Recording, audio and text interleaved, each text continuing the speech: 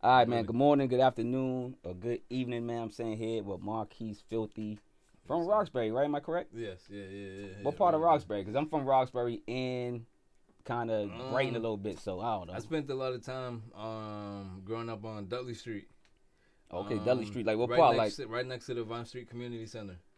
oh, okay. Did you Yeah. ever visit there, attend there? Nah, Like is it nah, okay? I'm, Nah. nah, He's like, nah, nah. Unfortunately, nah. I wasn't He's really like, nah, I outside ain't do like that. that. Nah. Nah, I used to live in Roxbury near Dudley.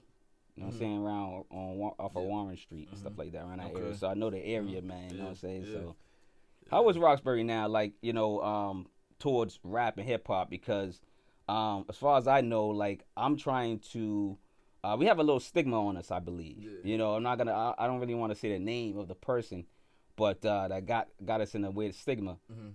But I'm trying to I'm trying to like build with Boston artists or Mhm. Massachusetts artists Yeah. that can kind of defunk our little myths in Boston. Yeah. So how's the hip hop scene in Boston? I think it's great. It's a lot going on. It's a lot. It's all different. Like you got your lyrical miracle guys. Yeah. You got your guys that's gonna give you your melodic stuff. You got your guys that's gonna give you some alternative stuff. Like True. True. it's I think it's pretty dope. Like it's you don't like and being in Boston. I don't think if you're looking for like within the music scene, you don't need to go anywhere else. We have all of it here. Yeah. All kinds of music, R&B. Everyone's doing everything here. Do you plan to work or have you worked with any other Boston artists that we may know of, or maybe some up and coming ones you want to Yeah, shout out? I worked with a lot of artists. You in the past. Right now, I'm like really honing in on like my own shit. What I got going on. Yeah. But I've worked with a ton of guys. Heath 240. He's out in LA right now. Okay. But I went to high school with him. What he's like born in Boston, now he live in LA type. Okay. yeah. Okay. Um, C4, I've done shows with him. Okay. He goes crazy. C4, I fuck with C4 hard. All right. There's Clark D. He's cool. There's my boy Shah from Brockton. Okay. He's a part of a larger collective called Product and Play. A lot of Brockton guys. I think they're all Brockton. I know think G Product and Play- Fam Black from Brockton. Okay, I never heard of him. G Fan Black. Okay. I kind of mess with him because I just moved out to Brockton 3 years ago, Mhm. and I was doing the same thing, looking for like who's out here Yeah, in hip hop that's hot. yeah. And you just tell me, who's the other guy from Brockton? His name's Shah. Shaw. Yeah. Shah. Okay, cool. SHA. All right, cool, Shah, yeah. cool. Yeah, he's cool. But there's a lot. Even if you just go down like my catalog and see the songs I'm like featured on and shit like that on like Apple Music or Spotify, Yeah. you'll see like all the other artists I've worked on. All the artists I've worked with are from Boston. So yeah. Oh, okay, that's what's up. And do you got plans in the near future to create with any artists from Boston, Mass? Anyway. Yeah, for sure. I'm gonna do. Or the Massachusetts period. Let me just put it that way. Yeah, I'm gonna do a whole tape with Black Will soon. Oh, word? Yeah. Okay. Yeah.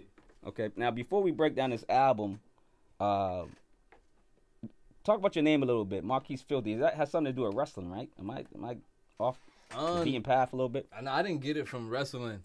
That would be a dope wrestling name though. But I remember I was probably like 10th grade. I was watching the Kendrick Lamar interview, and he said he went from K Dot to Kendrick Lamar because he wanted to like give his authentic self as an artist. And I agreed, and that resonated with me. Yeah. So I used my first name Marquis, and then I randomly selected the word filthy. I can't tell you why. I don't really know why. Like some type of like filthy. it came to you like in a dream or something. But like. then my whole idea of it was to flip it. So like filthy, you might think like nasty, Yeah, dirty. this dude about to be the 2-line crew rapper or something. Yeah, You you get what I'm saying? Yeah, exactly. But Yeah. the acronym is fresh, inspiring, love, truth, honest youth. Oh, snap, that's dope. You get what I'm saying? Yeah, So yeah, it's yeah. like one of those things, a lot like duality. Don't judge a book by its cover. That kind of basic shit. Yeah. I just wanted an excuse to ask you this one question, man. Because I know you like wrestling. You're a wrestling fan, right? Yeah, hell yeah. All right, check Big this out. wrestling fan. My first question is, man, when did you find out wrestling was fake? That's a good question. I don't remember the moment, but I kind of feel like I probably just didn't care. Like, yeah, you know, it's for the reason I asked that because like when I ask like some wrestling fans, they get mad at me for just saying it's fake. And I listen, I know it's not fake, meaning because they get real bruises, I don't get real mad. I understand injuries. Yeah, but you know, saying it's a stage, it's a play in a sense, right? Yeah. For sure. So you agree, right? Yeah, okay. Yeah. I know. Now I love wrestling. Like, who's your favorite wrestler? Damn. All right. So well, you gotta name like 5. I'm gonna give you 2. I'm gonna give you like some real wrestling shit. Like you might not know. You're gonna go deep like Devon Eriks or something. Don't go. Listen, I watch all the wrestling before. Okay, just say Hulk Hogan and a couple other people. I know all that in the past, so you can go ahead. See what you got. What you got? So my real favorite wrestler of all time is X-Pac.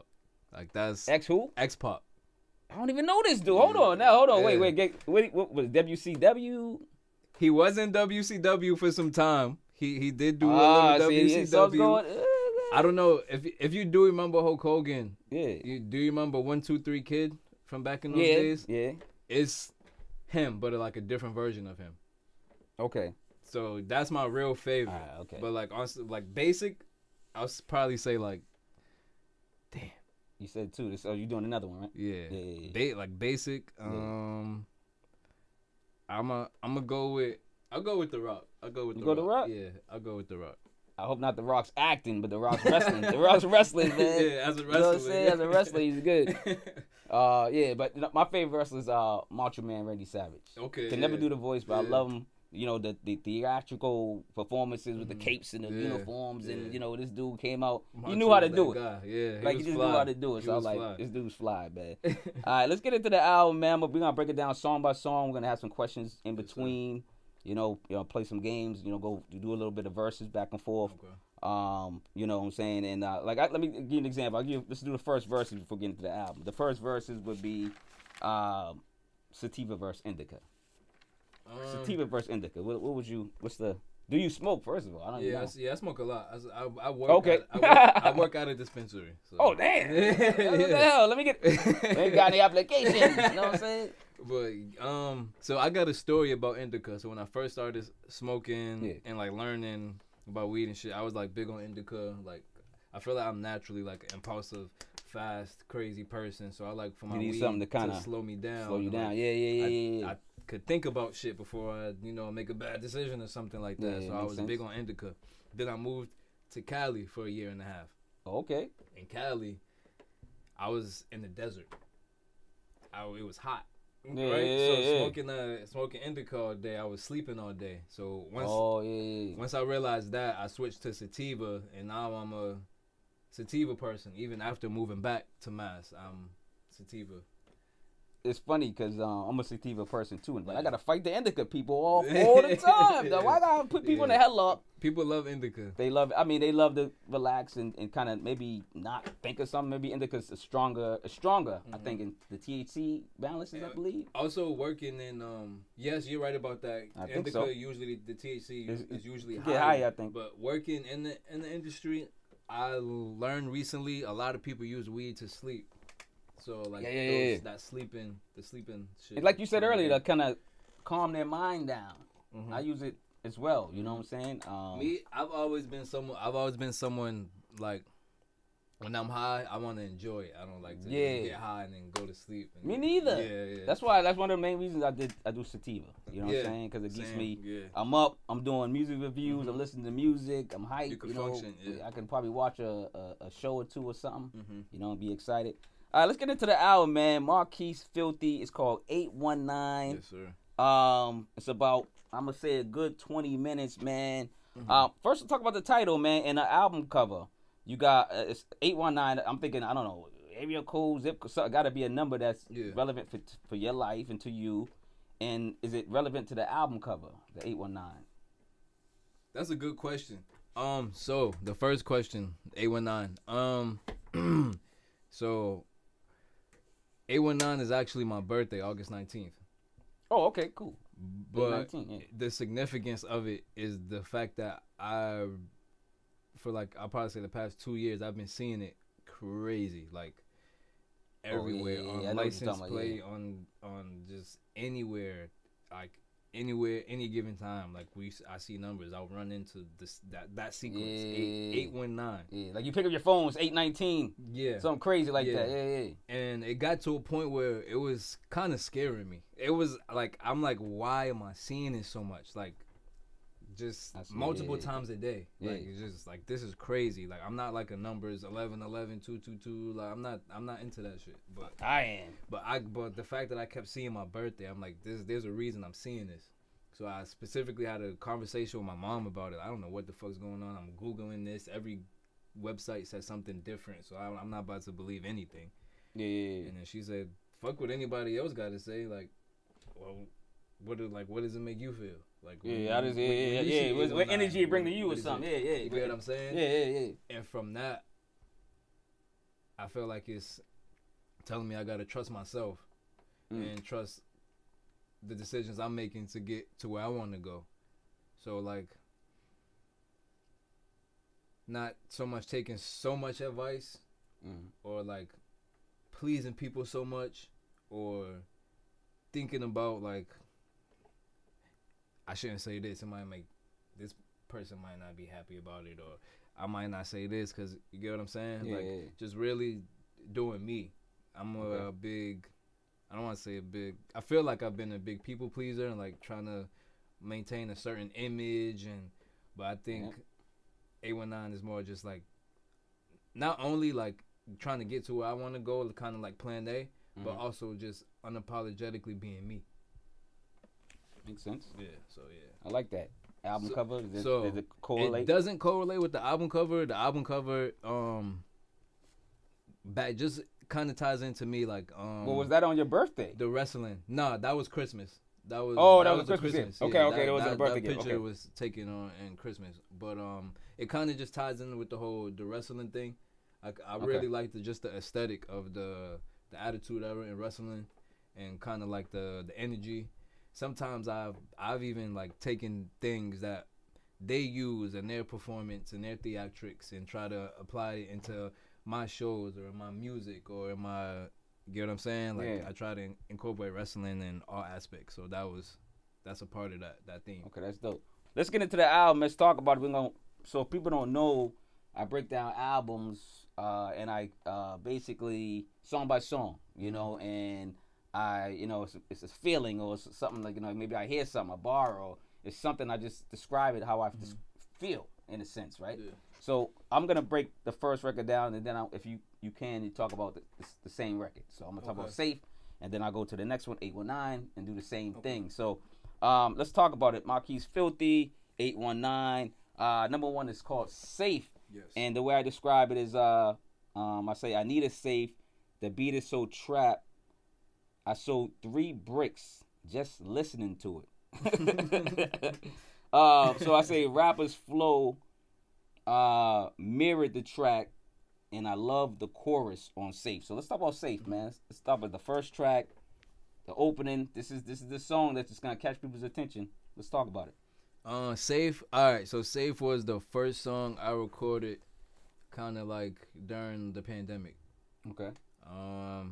We'll probably get more into it, but like I dropped the Deeper Than Filthy February 2020. Yep. The pandemic came March 2020, and then I kind of like took a little step back from music, and then I got myself together, and that was the first song I recorded, Safe.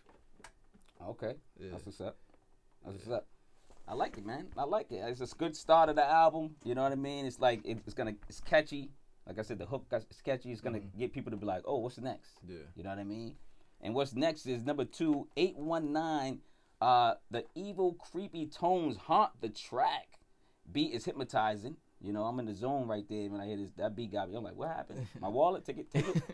Mr. Filthy matches the energy again on the track, man. And, and the reason, that's a compliment because whenever I say an artist is matching the track, they're not wasting no one's time. They're not wasting their time. They're not wasting the producer's time, engineer's time. Yeah. Oh, before we talk about 819, who's the producer for Safe? Western Beats. Western Beats. Yeah. Okay, so you want to Is it a guy, a group, or like? What do you mean? What's the? Is it a couple people? I think it's a guy. It's just a YouTube producer. He has 5 beats. Yeah. Okay, cool. Because I just want to know like if some artists have more relationships with their producers. I feel like I didn't really explain how Safe really came about. Okay. So here's the thing I dropped the album and the pandemic hit. So I was like on the road doing shows. Like I was on the road, but this or that obviously got halted immediately. And even like the music videos and shit for like shit that I had planned, that got halted.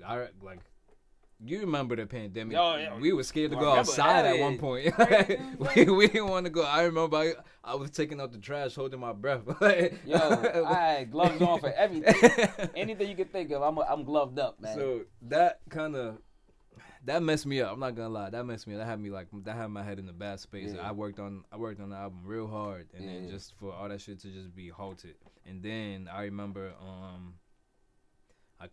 for promotion, I kind of had to adjust my plans. Yeah, of course. I had to lean more on like the sending my shit out to blogs and websites and shit like that to get the word out. And when I did that, I think I sent it out to maybe like say 10, maybe like around 10 blogs and shit like that, playlists and all that shit. Only one motherfucker was like, this is for deeper than rap. Yeah. Okay. Only one person was like, only one publication went through with putting my shit out. I think it was like a Spotify playlist or some shit. Yeah. That too, I got real discouraged from that. The discouragement from that shit and the discouragement from the pandemic fucked me up. And I think everybody got discovered from the pandemic. I took a step back. Like, I really was like, nah. And that goes into I know, but before we started recording, you asked me about the name change. Yeah, I did. I did ask about the name change. So it's what? I called it Deeper Than Rap at first. Yep. And then when I took the album down after all that shit happened, and then when I put it back up, I decided to call it Deeper Than Filthy. Oh, so you changed the name? Yeah. So yeah, that's why I changed it, cause I took the album down. And when I put it back up, I just kind of changed it. It's more like strategic reasoning.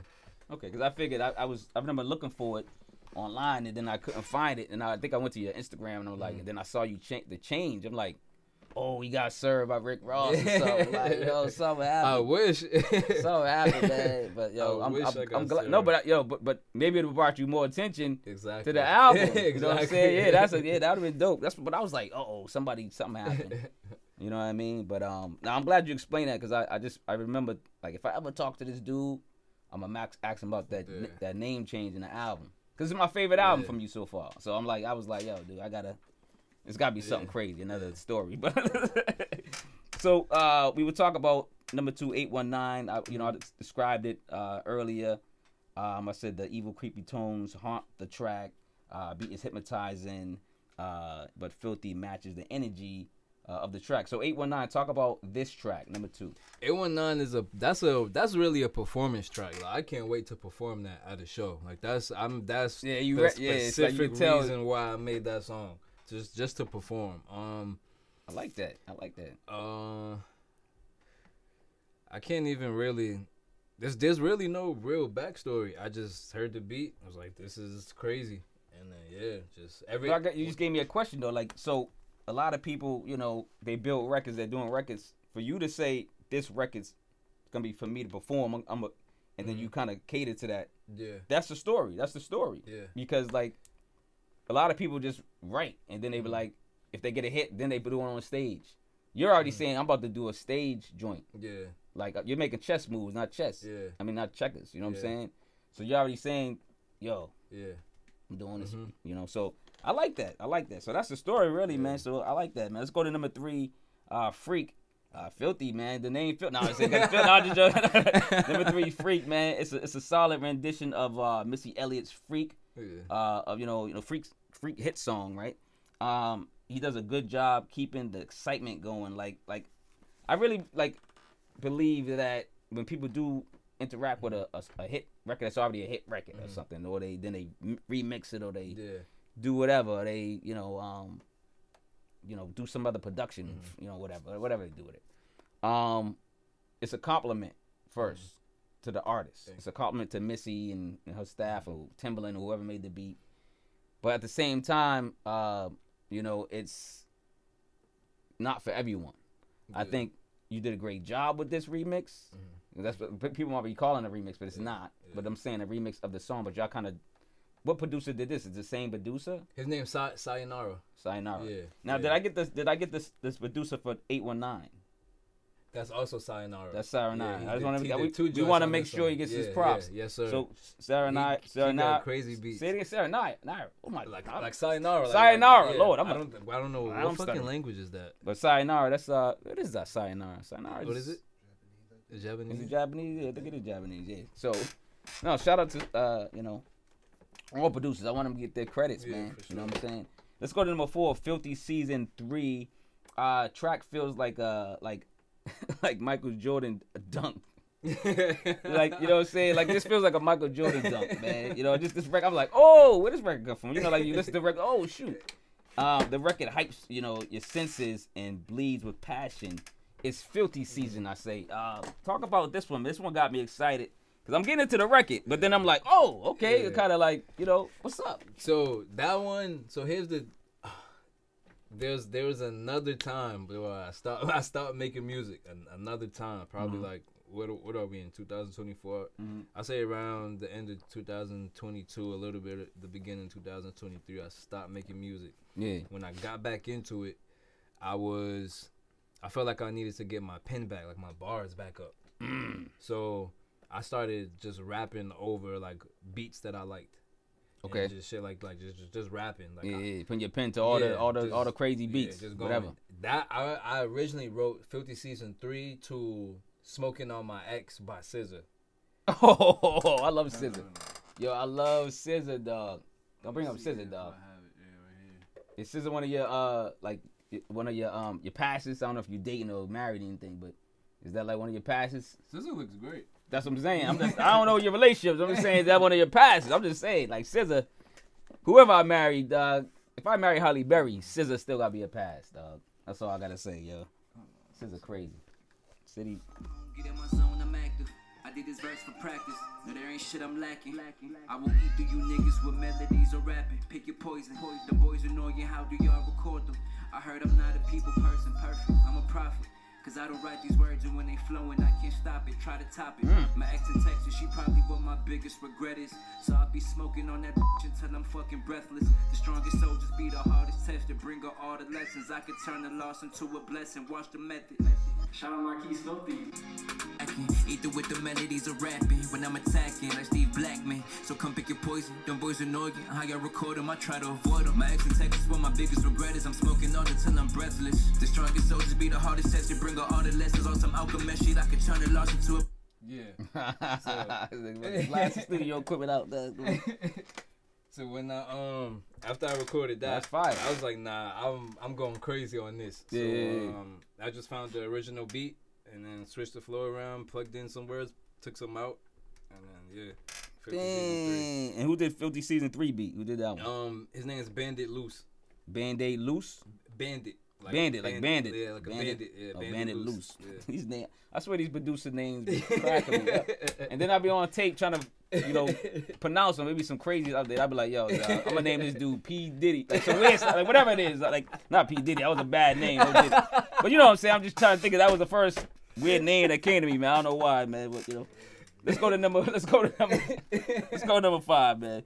Number 5 is called 45. I'm pretty sure there's a reason behind that number. Yeah. But so on this one, I say Marquis Filthy's voice is an instrument in its own right.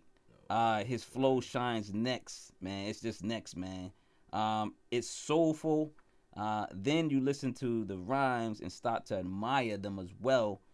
We get a southern bounce and an organic rap flow and a catchy chorus once again. So number 45, talk about the symbolics of the number 45, because I'm thinking the president, I'm guessing. Nah. And then who produced it? So the producer is Noisy, one of my favorite producers on YouTube. He got crazy Noisy? beats. Okay. Noisy, yeah. All right.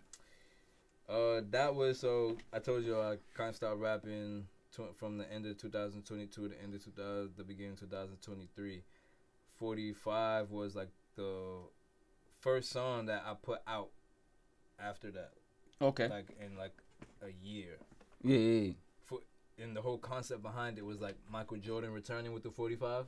Oh yeah, because I'm thinking, why? I'm like 45. Is that Obama? I was thinking it was Obama 45. Yeah, it's Jordan coming back. It's Jordan coming back because he had the 45. Yeah. Oh, okay. Yeah. I So like that. And it's funny that you say the song before that it sounds like a Michael Jordan dunk. So yeah. Yo, that's crazy. Yeah. I told that's what it's funny. I be doing these reviews and then like with the artists, and this is live. Like the artists don't know. You don't know exactly what I wrote at all. You know, this is everything I'm writing or saying is new to you. So it's like you're like what? Yeah. So I like to hear you and see your reaction, and it's organic. Yeah. So it's the energy. It's probably it was meant to be. So, real quick, I'm gonna do a verses, man. I got a verses for you, man. You know what I'm saying? Light up the mood a bit. We got Truth versus Purpose. The songs? Well, and the songs and the actual words. Truth versus Purpose. That's what you know. The songs are like the meaning. The meaning in the songs, man. Like that's why I asked it. Like I can't verses. I can whatever you want to say. I don't know. That's hard. I feel like your truth, your purpose is your truth. Your truth is your purpose. I feel like they go hand in hand. Okay. Like, we all got a purpose, whether it's big or small. You get what I'm saying? Like whether my music is to impact the world or whether it's impact the little few hundreds of people it reaches, then that's what it is. That's what my purpose is. If it helps, it helps. You get what I'm saying? Yeah. We all have a purpose, and I feel like that also falls hand into hand in my truth. Like if you're not really living your truth, you're not in your purpose. You're not serving your purpose, right? 100%. So yeah. I like that. I like that answer, man. I'm saying, see, you just get some.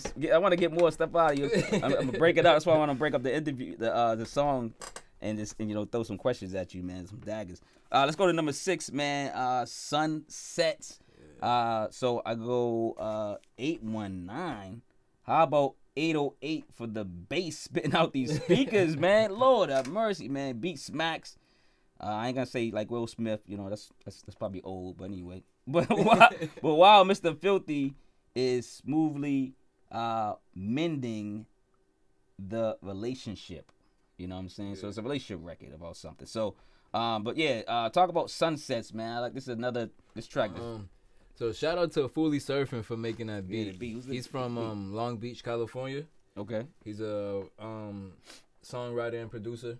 He does his own music too. Oh, he does? Yeah. Okay. He said, honestly, I'm not going to lie to you. He sent me that beat, I want to say probably like 2019, 2018. Yeah. I don't know if you know my song, Mine, that I got out. The movie theater video. Yeah, I do. Yeah. He sent me that beat and the Sunsets beat in the same beat pack. So those are nice. He's nice beats, man. He got some joints. He got some heat then. Yeah, he's crazy. Fully's crazy. Man. Sunsets. Shit. You know what's crazy about Sunsets? The verse that you hear on Pisces Moon, the second verse, I had originally wrote that to Sunsets. Oh, you did? Yeah. Oh, he was there. I don't know if he remembers. He was there in the room when I wrote that shit. He's like, yeah. He already finished his noodles, man. He's bored, man.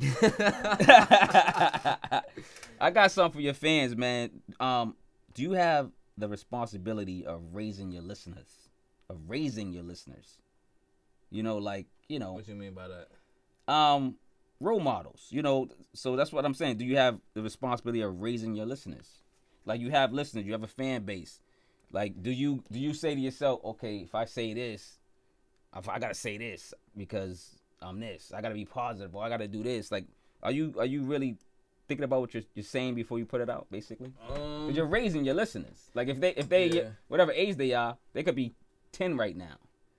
Yeah, I feel like I have more, as an artist. I feel like I have more of a responsibility to speak for my listeners rather than like your age range, in a sense. Not an age range, but like as for like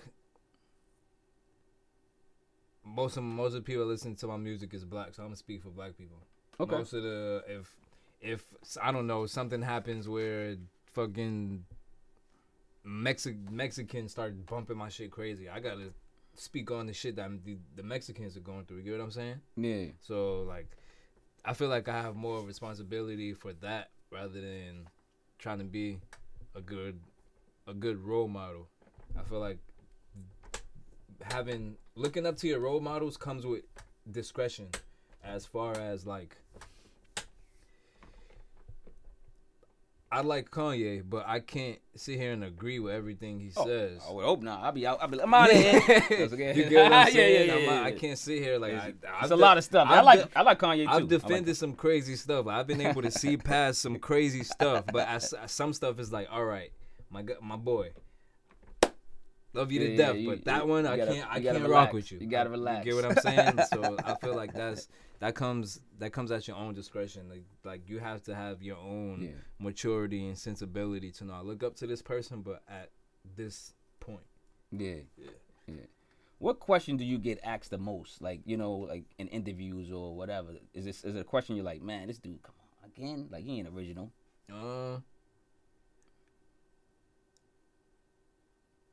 I don't feel bad about it. I understand it, but it's just probably my name. Like, where's your name come from? Yeah, that makes sense though. Yeah. I get it. I can see if your name was Paul Jones and they kept out. But where Paul Jones come from? I don't know. It's my name. But part of your name is in your name, so I get it. I like it. I like that. You know what I'm saying? Let's get back into the album, man. Number 7 is called Switch. The track hits the soul, man. It speaks of optimistic energy.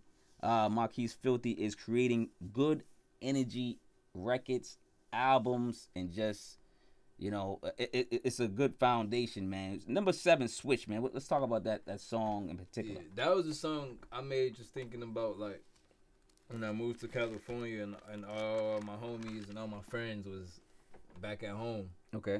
Like, it was just kind of like I felt almost kind of like I had failed. What, the East Coast or something? What do you mean, like, failed? I failed, like,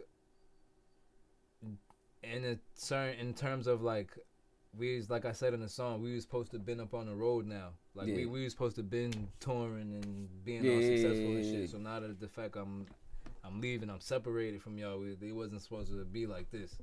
Oh, okay. So from there, it was like, I gotta come up with a new plan. I gotta come up with a new strategy to, like, get this thing going. You get what I'm saying? So that's what that song's about. So when you moved to California, was that part of your plan? Like, or was that something that was a... Yes and no. It kind of happened suddenly. It was more like a family thing. Oh, okay. It wasn't like a business plan, music thing. It was more like, way more like personal family shit. Is the reason why I moved to California. And but did you learn a lot from the West Coast, like the differences from music and just whatever, the environment, the condition, whatever. I know where you were at. Going to Cali, coming back, like, I think that's what made me like a man. Like,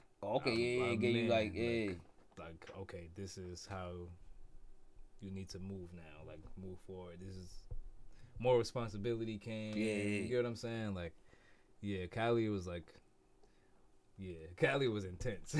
Cali was intense. I bet, man. I was in the jumping obstacles. I was in the desert, so that was like it was. I was gonna ask you what part, but I was in the desert. It's called the High Desert, like Victorville. So even just adjusting to, like, the air was different.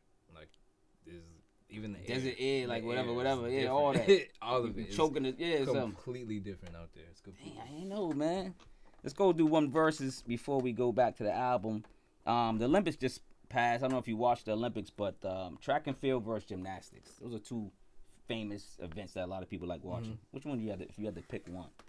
I'm picking gymnastics. Simply for the fact that Noah Lyles, the black dude, he just won the gold. He caught COVID or whatever. I don't like the way he's been coming at the NBA, so I'm going with the girls.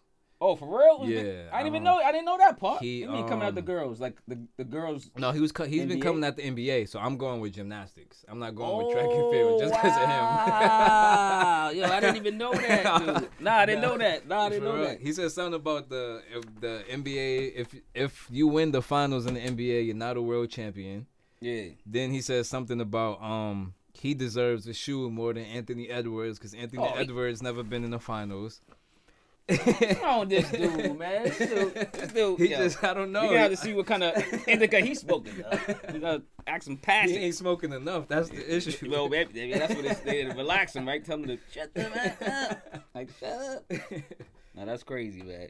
But Let's get back to the album. The last track is called His Story, featuring D. Burrowz. It's funny how they said D. Burrowz. It sounds like D. Burrowz from, I don't think I know who it is, but isn't that like a Celtic player? D. Burrowz, am I going crazy? Oh, D. Brown. D. Brown. He did this dunk. Oh, where's Burrowz come from? Maybe somebody I know in my head. I'm like, D. Burrowz. Do I know somebody from D? All right, anyway. You might have heard of him. Yeah, it just sounds familiar. He's made music around Boston. Maybe, for a long time back in the day. Is he older guy? Yeah. Maybe I do know him. But anyway, His Story featuring D. Burrowz. This is a vulnerable song. It's a sad and gloomy record. First, thanks for sharing. Thanks for sharing. This record and whatever you shared on it. These are the songs that heal others as well.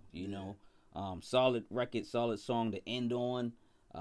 I immediately returned the start. So like it's some albums they miss the mark with that first record and that last record. You get the first and last record kind of good. Of course you got to get everything kind of good, but get a good flow of the record. The first and last the most. Yeah, but the most you at least get those right, so people go, let me go back to listen to this joint again. Those are the most. And important. I think you really did it. So talk about number 8, His Story featuring D. Burrowz. So that's a song about my cousin D. Burrowz. He passed in 2014. That was just a song I felt like I knew I had to make at some point. He was a music artist. He was doing his thing around Boston, like with my dad and shit. Okay. My dad, they were both artists. Okay. And yeah, I mean, I say everything really in the song, like just you get just his funeral and just seeing him in his casket. That did a lot to me, and I think about him a lot. Like when I tell you, like when I start making music and all that shit, it's like he'd just be lingering in my head. Sometimes I'll get a reminder of him or something like that. So like that's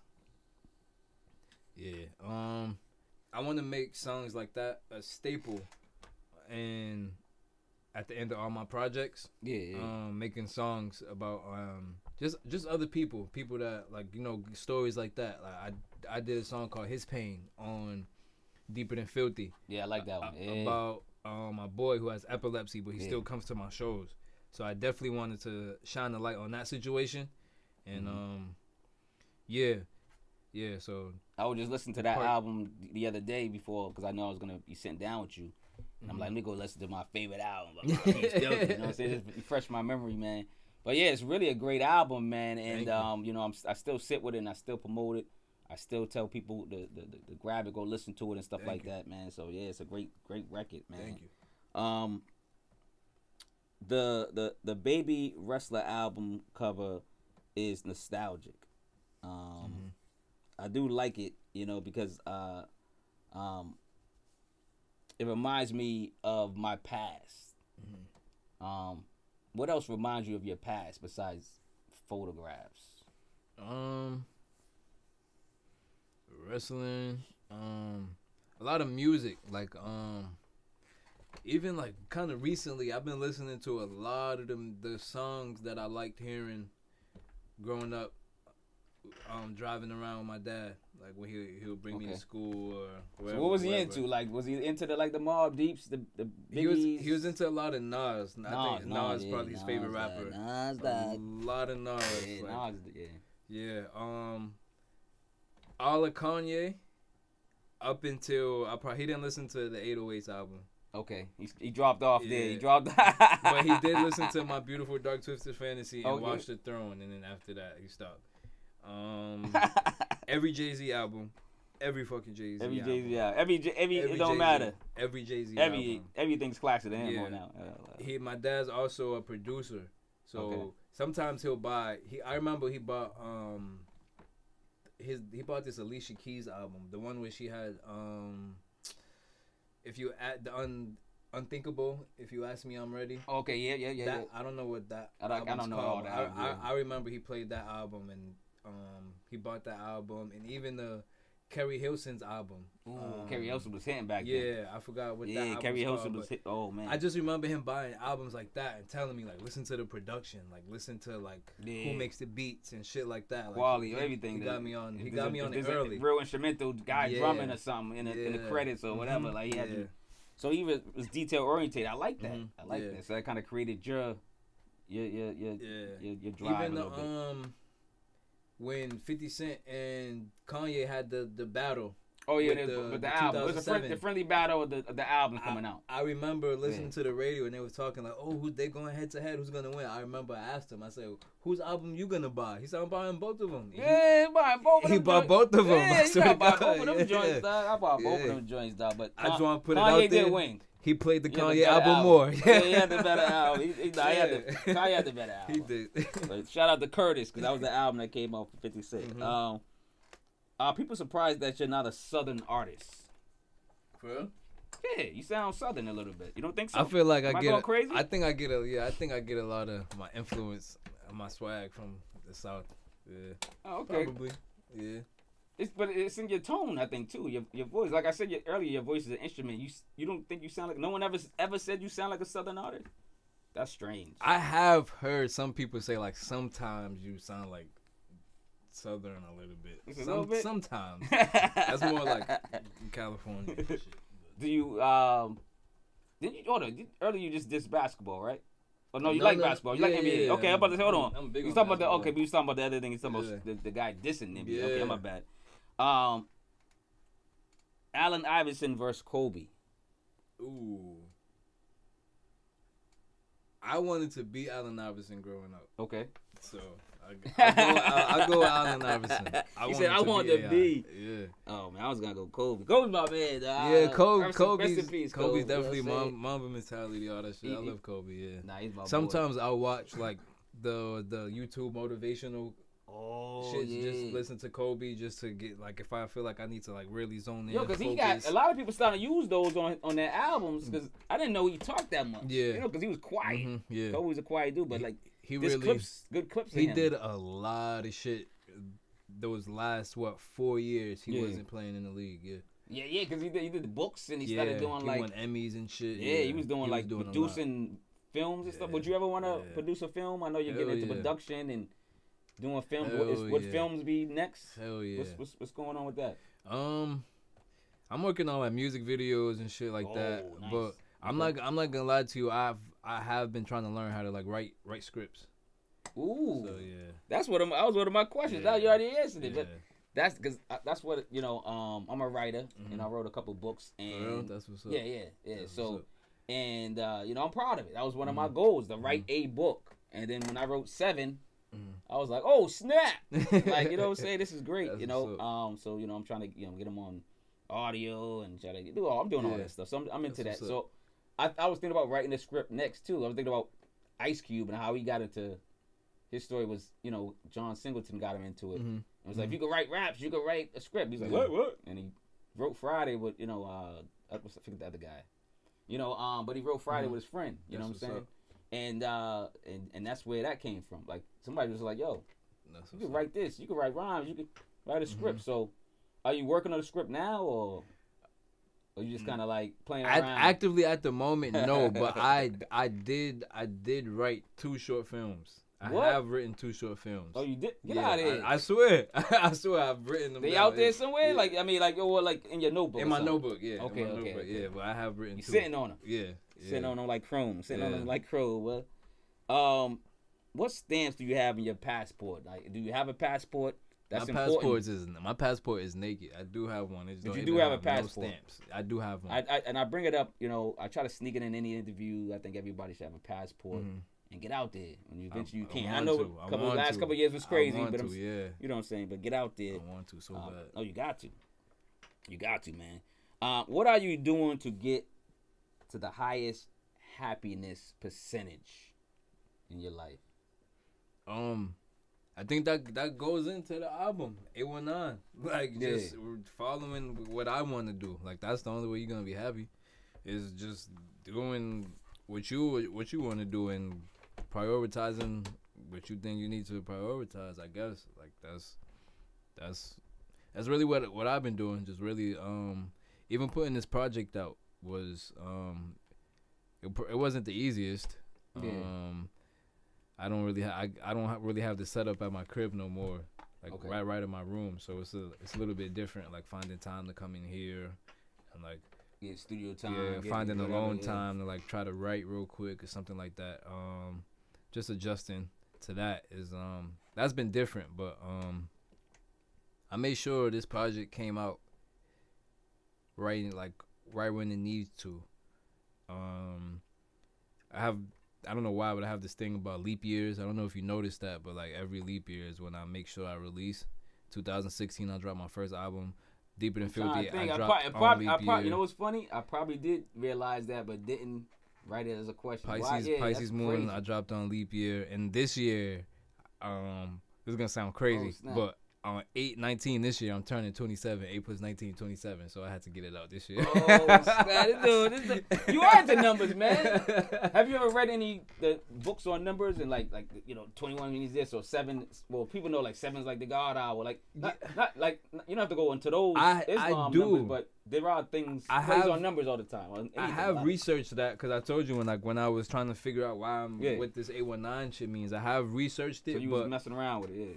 It's hard for me to like put a definitive like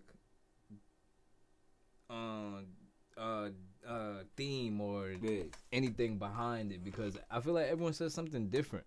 Some people, I don't know. It's just everyone says something different, so it's hard for me to believe. I'm very like factual based. So yeah.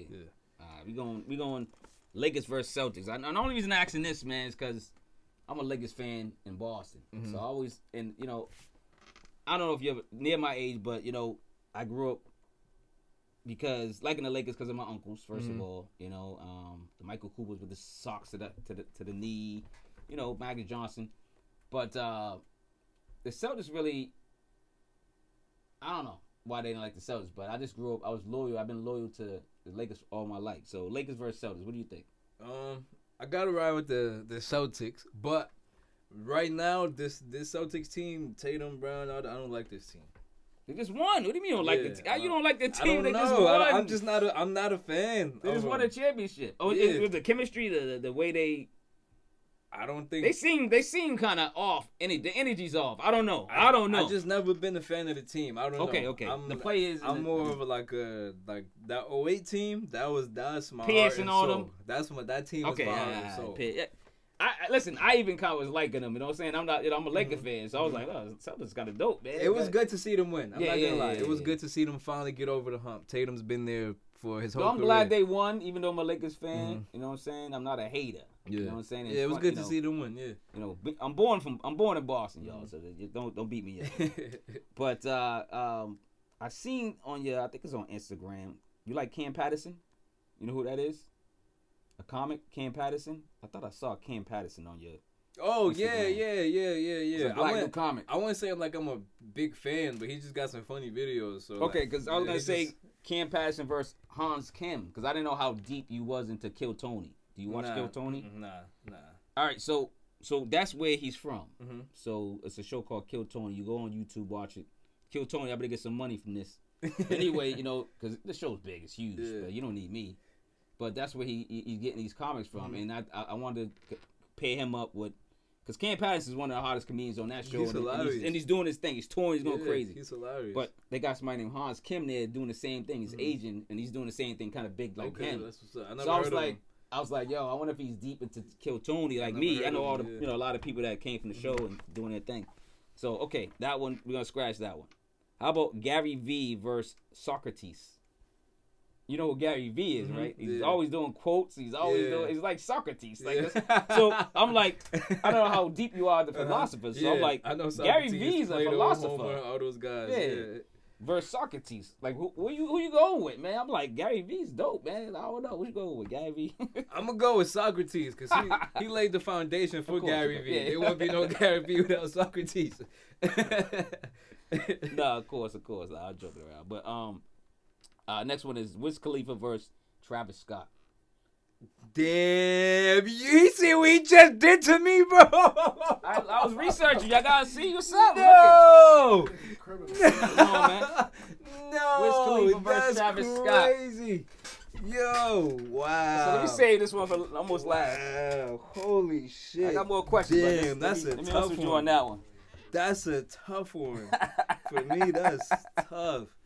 Got him. I gotta get him. I'm gonna have to go with. This is a very intricate reasoning. I'm I'm gonna have to go with Travis Scott just for the fact that I fuck with all eras of Travis Scott, and Yeah. I'm more of like a very specific era of Wiz Khalifa. Yeah. I'm really big on probably How Fly, like the tape he did with Currency, Yeah. Cushion OJ, Cabin Fever, Yep. Taylor Alderdice, Damn. his first album Rolling Papers, and then from there that's it. Just that section. So probably like that's what 09 to like 2012. Yeah. That shit. And kinda recently he's been putting out a lot of albums. Yeah. But the only one that I really kind of fuck with is the one he did with Cardo. It's an album called Cardo Got Wings. Okay.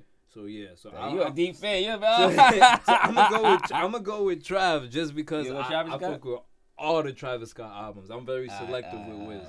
But yeah, Wiz was definitely my favorite rapper at one point. That's why I was like, I gotta get this dude on something. I was like, damn, I'm trying to trip him up with the verses, Yeah. and I'm like, this dude ain't working, man. Why is that working? I'm glad I got you on that one. This one was probably for me.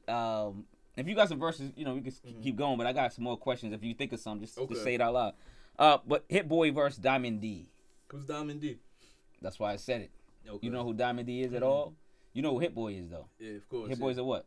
Producer. Okay, so Diamond D's a producer too, but Diamond D and Hit Boy raps. Yeah. Diamond D raps too. So Diamond D digging in the crates. You heard that before? Digging in the crates. Fat Joe. I think about trying off the bat. All the people from digging in the crates. Diamond D, Fat Joe. Was it AZ and Showbiz and AG. Was I think Big L was in it a little bit. Okay. Big L was in it. Damn, I'm trying to think. I don't want to mess up everybody's name. There's more people. It's more dope rappers in it. Excuse me, y'all, but you know what I'm saying. I'm just off the cuff. Yeah. But Diamond D, you need some homework to do. Okay. I like this. I like Word. this because I do this too because because I'm thinking I know he like Hit Boy, but I'm gonna put Hit Boy against another legendary producer that's still doing. He's still out there, but still doing stuff. He just put out an album. Okay. You know word. what I mean? Diamond D just put out an album Friday. Okay. Right? You know, he's producing. He don't rap on this one, but he do got albums. He raps, and he's a better rapper than a lot of rappers. Okay. Just putting it that way. That's all I got to say. So, I'm gonna listen to him. oh man, but you like Hit Boy? Yeah. Who yeah. who would be a good person to battle Hit Boy? A good versus then? How about that? Didn't he do something with? Did he do a versus already? he You know, did. versus is coming back. I don't know if you know he that. did. He kind of started it. He started versus. Not. He did like one of the first ones before it was versus. He did. It was Boy Wonder, Drake's producer. Oh, They did like an Instagram live. Oh, they did do Yeah, one. super early in the pandemic. I remember they did one. I think it was yeah. But the people who did one before the pandemic, it was Timbaland and Swizz. I think I remember they did one before the pandemic or some shit. But yeah, Hit Boy, who got good beats? Hit Boy, he need to go up against somebody new, like a newer person. yeah, But- or nah. I take that back. Hit Boy and Cardo. Cardo got one of my. Cardo has one of my favorite catalogs other than Hit Boy. The Cardo Got Wings. He did a lot. So he of did a lot of crazy stuff I probably shit. don't know Yeah. about or something. Or Whenever or you we hear don't that, know about. whenever you hear that cowbell, that Yeah. that cowbell, That's when you know that that's his vintage signature Wiz joint? Khalifa, that's Cardo right there. Yeah. yeah. Oh, Yeah. it needs more cowbell. Hell It needs more cowbell, man. Yeah, Cardo was Hit Boy would have me screaming. Oh, okay. I like that. I like that one, man. So, music family, man. Father a rapper and a mother a former dance company owner. Yeah. What was it like, I guess, growing up under that tutelage? Just a lot of music. A lot of music. Yeah. Like all the time. What was your mother into? I think you talked about your father's music. Yeah, What was your mother my music? mom's more into like Motown or what? the pop shit, like whatever was popping at the time. So her two big, like, I know every fucking Beyonce album Yeah. and every Michael Jackson album. Okay. That's So all the pop. hands down. Hits, whatever. Yeah, I know all that shit. Stuff like that. Chris Brown's first album, she loved that shit. Oh, his that's very good. first Yeah, album. yeah. That was a good one. Crazy. Crazy. Music Soul Child, Jamie Foxx. She's big on Jay-Z too. Like She is? She loves Jay-Z. Everybody love Jay-Z. Really big on Jay-Z. A lot of big like old school New York rap, like Rakim, Slick Rick, Big Daddy Kane. So she like the 90s Heavy D, kind of. yeah, 90s, yeah, baby. a lot of that shit. 90s, 80s, 90s, late 80s, 90s. And a lot of Bad Boy. Definitely, my aunt is really big into like Bad Boy. Bad Boy, yeah. That was too early 2000s. They started taking over. Who was Jay-Z? Rockefeller. Yeah. Rockefeller. Yep. So yeah, they're into that. All right. Now, I think I already told you my favorite album is Deeper Than Filthy, but it's deeper than rap, deeper than filthy. Yeah. It's interchangeable. Well, yeah. Will you ever release that on vinyl eventually? That's a good question. I feel like if people want it, Yeah. I guess, yeah. Well, because I guess I can ask you now. Like, how do you? Did it do well? Does it do well? Like I don't know how people judge it. I don't even know how. I feel like it would have did better if I didn't take it down. Like I kind of fucked up my momentum taking it down. Oh, so I think put it back. Okay, yeah, I think it would have did better if I kept it up and like just rolled with the punches rather than getting all crazy about it and shit. But people still listen to it. I still get plays for it to this day. So I think it did what it's supposed to do. Because the reason I want to talk about that album, I came a fan from that album, Deeper Than Filthy, Deeper Than Rap. But like you said, it's interchangeable. When did you become a fan of yourself? When I made that album. When you made that album, that particular album. Yeah, that album. That's when I was like, okay, I could really do this shit. Yeah. Oh, I like that. And that was your debut album, right? No, it wasn't your debut album. Second, yeah, your second album. Yeah. I'll show you. When I made this shit right here, this is when I became a fan of myself. I'll show you. I gotta hear this. When I wrote this, say when you made Out of Reach again, so niggas know what you're talking about. So when I made this, when I wrote this on Out of Reach, this is when I became a fan of myself. Sorry that I'm sorry, my underdog. I'm any passion, I'm a real person. I'm not a savage. I got a heart in the brain like these magnums, so I had to stop giving a fuck about their satisfaction. And no weapon formed against me shall prosper. Covered in luxury, blessings, all my angels be wearing Prada. Yeah, that moment when I wrote that's that, when you was I like, was like, oh shit. Oh, snap. Nah, I love that song. Shit. That's why I'm glad you. Oh, that's crazy. I like that. I like that, man. You got a single out, Pisces Moon. Yeah. Right. Yeah. Great record. Why didn't it make the album? I really like that record. I don't know. I thought it was a single. I just wanted it. When I made it, I wanted to get it out. Like I made that like kind of. Like you felt good about it, like a good new single. I made that probably like 2 weeks before it came out. No, 2 months before it came out, maybe. Oh, okay. And it wasn't on the album because I never really planned for it to be on the album. I never really planned for it. Yeah. I didn't pick all the songs that were on the album until probably like 3 weeks ago. I didn't. Oh, okay. How many songs did you create before you kind of selected the? What do we got? I don't even know. I just been making music for the past like 4 years. Oh, so you just been steady. 819 was like 2-3 other projects before it became this. Oh. I had one ready, I think like 2021. Yeah. I had a project ready, and then I scrapped it. 2022, I had a project, then I scrapped it because I was gonna do a collab project with someone, and that shit fell through. And then from there, I just kept making songs, and then ended up on 819. So yeah, that's 2-3 projects. Oh, that's what's up, man. Yeah. I like that, man. Now, was the Glow Up album your college experience? Your plan A. I would say that was my like college age experience. Like I didn't go to college, so that like would have been the beginning of my college, and then deeper than rap would have been like the end of it. Because you didn't go to college. Yeah. Right? Yeah. So that's why I asked that question. I don't know if people know that, but because I'm like, a lot of people, college is not for everybody. I just want people to know that college is not for everyone. It wasn't even for me. I got a degree and I was pissed after that. I mean, I utilized it, you know, but, you know, if I knew there was some type of trade or something else I could have took prior or something else I could have did, I could have saved a lot of money. Yeah. Let's put it that way. Yeah. That's why I asked if that album was your experience, because I don't want to be in debt. Well, that too. Who wants to? Yeah, that's what I'm saying. Like, you know what I'm saying? Get that, man. Nah, man. So one of my last questions is, and I think you kind of answered it. You know, I was wondering if you was planning to, you know, write a book, and then I said, a script. And it's funny that you came out with the script thing first. So, are you planning to write a book? How about that question? You know, I honestly never. Kind of similar to the script, I guess. Thought about writing a book, but I wouldn't turn it down. I'm not like closed off to the opportunity.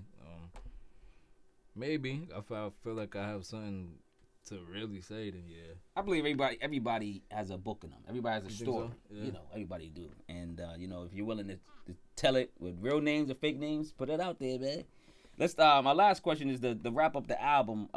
Marquis Filthy 819. Love the album. People are gonna love this album.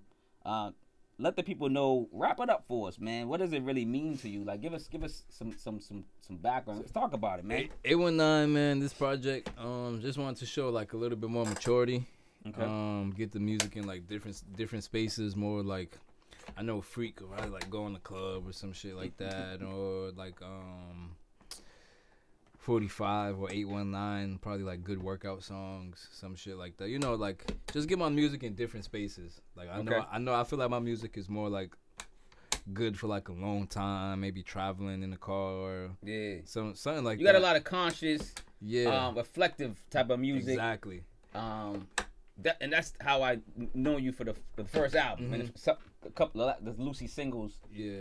Yeah, this album is different. It's like, it gives me like more like, I guess, different vibes. Like you said, you're trying. It's like you're being experimental on this album. Yes. Doing a little bit of trap, doing a little bit of maybe, like you said, club type of bounce or something like that. So you're being creative. You're being an artist. That's who you are. That's why when I asked you first, and I asked you in a text prior to this interview, I said, "Who's the producer?" She's like, "Oh no, we're gonna do it live." And I'm like, he produced this album. He produced his album. He probably wrote it. He did the cover. Wish, he did the executive producer. He probably like edited it. Like, he did everything. And you know, this is dope. So I want everybody to know that you are actually filming this. This is the THHC Podcast, the Hip Hop Connoisseur Podcast with Marquis Walker, featuring Marquis Filthy. He stole my name, man. I'm older. He stole my name. I want to stop you right there. This is Here we go. This is one of the reasons why I did this interview with you. Beyond the fact that like I told you, like the fact that you got like a notes like that. You care. No, it's like really you care about this shit. Like that's what struck me. And also, we got the same name, and we're both Leos. Yeah. Leo Caesar. Oh, I forgot about that. Yes, so I had to. The energy come together. God told you things happen for a reason. We had to. Like, now we had to link up. Nah, it is. I told you, my car was acting funny, and I was like, yo, I gotta get here. I gotta get. Someone told me I gotta get. I don't care if I gotta tow home, man. I'll be alright. You know, so I got people that live in the areas. I go crash if I had to. You know what I'm saying? So, but yeah, man, I appreciate it. If you got any questions for me, that's what I usually ask. It's a strange question to ask, but you got any questions for me? And then if you want to end on something positive, I want you to say something positive and promote, man. That's what I usually do, you know, for the just for the record. I want to get out. How'd you find my music? Like, how'd you get into my music? I found your music, and I was working somewhere, and he has is your aunt? Yeah. Okay. Yeah. He has an aunt. It's probably my age, and you know, we kind of linked up with hip hop. Like, it was like, you know, when you have like a person at work that you just connect with, and she just happened to be the one, man. And you know, we talk about rap. I mean, deep rap, not just like, you know, not talking about stuff on the radio. We're talking about Fabulous, you know, Snoopy on the Roof, if y'all know that verse, like all that type of stuff like that. And she seen how passionate I was with it. Like, I'm interviewing people, I'm doing this, I'm doing, you know, talking to producers, trying to create an album, doing all types of stuff. She's like, damn, this guy, he's writing a book on music, he's doing everything. What's going on with this dude? So we used to talk about it a lot. And then she was like, I got a nephew. And she's like, I don't really do this, but I think you'll like him. And I said, oh man. I said, listen, if I don't like him, we gonna be cool. We still gonna be cool at work. She's like, yeah. So she blessed me with your information, and I researched you, and I never looked back since, man. I've been a Marquis Filthy fan since what, 2019? Yeah, that must have been around there, yeah. Something like that, I think. Yeah. So yeah. You know what I'm saying? Yeah. Organic fan too. Yeah, I keep going back. I be like going back to your stuff, man. I don't even work there no more. Like I don't like. Man, his aunt's still cool, but I don't really like it's not we see each other every day. Yeah. But it wasn't like, you know, me liking you wasn't a favor for her. It was like, I like this dude. This dude's dope, and we got to get his name out here, especially representing Boston. Thank you. Yeah. You know what I'm saying? Yeah. That's what I'm really trying to do. Just go around the world, scream Roxbury, make some money off my music. Yeah, man. Yeah. Touring. You just got me into a question, but yeah. Do you like touring? And then where have you toured? And you know, I guess what's the best place that you I wish I've toured. I've only done shows locally and stuff in Boston. Yeah. Okay. Best show I've done probably I opened up for Tiger at Big Night Live. Okay. Yeah, in 2020. I actually did that the same night I dropped Deeper Than Filthy. Ooh. Yeah, so I did that and then ran to the listening party. Same night. This dude hustling, boy. You work hard, boy. But I will have a show lined up very soon. Like very soon. Okay. I will have a show, and I got you. You don't even need to pay no ticket. Getting that VIP pass, baby. Getting that sticker, whatever it is. I got you, man. I appreciate you for doing this, man. I appreciate you, man. I'm not like a quality artist, quality gentleman, man. You know what I'm saying? Like, it was something about your energy, your vibe that, you know, I said, okay, I gotta go really meet this dude. Like, I don't meet everybody. I don't come out. I come outside, but I don't come outside. Yeah, you know what I'm saying? I'm the same way. Yeah. So, you know, it's not like I'm visiting every rapper that I review, and I review gangster rappers. So, but you know, I'm careless. I mean, not careless. I'm careful. When I say I'm careful, sorry, of who I meet and who I greet and talk to, because I'm older. You know what I'm saying? I don't need to be, you know, I'm not doing that anymore. Yeah. I don't welcome bad energy in my circle. I get what you mean, yeah. Put it that way. But if you could say something positive, give me a positive message, positive. It could be a quote. It could be anything. Something that resonates with you that's kind of leaves good energy or something. Something you can leave to the public, man. I want to suggest that everybody follow their plan A. Whatever you feel is in your heart, you wake up and you think about it. You go to sleep, you think about it. In the shower, you think about it. When you're driving, you think about it. When you sleeping, you think about it. Go after it. You're not gonna feel fulfilled if you don't go after it. So that's what I gotta say. Follow your plan A. I like that, man. I like that. I appreciate it, man. Yo, listen, Marquis Filthy, it's been an honor and a pleasure, man. Honor and a pleasure, man. To actually meet you. You know, to meet my heroes in a sense. I'm a fan first, you know what I'm saying? And then, you know what I'm saying, like I hopefully we can do some more business together in the near future, man. But appreciate it, man. All right, y'all, this is the THHC Podcast, the Hip Hop Connoisseur Podcast with Marquis, aka Severe, aka Cincerely Yours, man. Yo, we out, man. We out and about, man. Peace out. One love.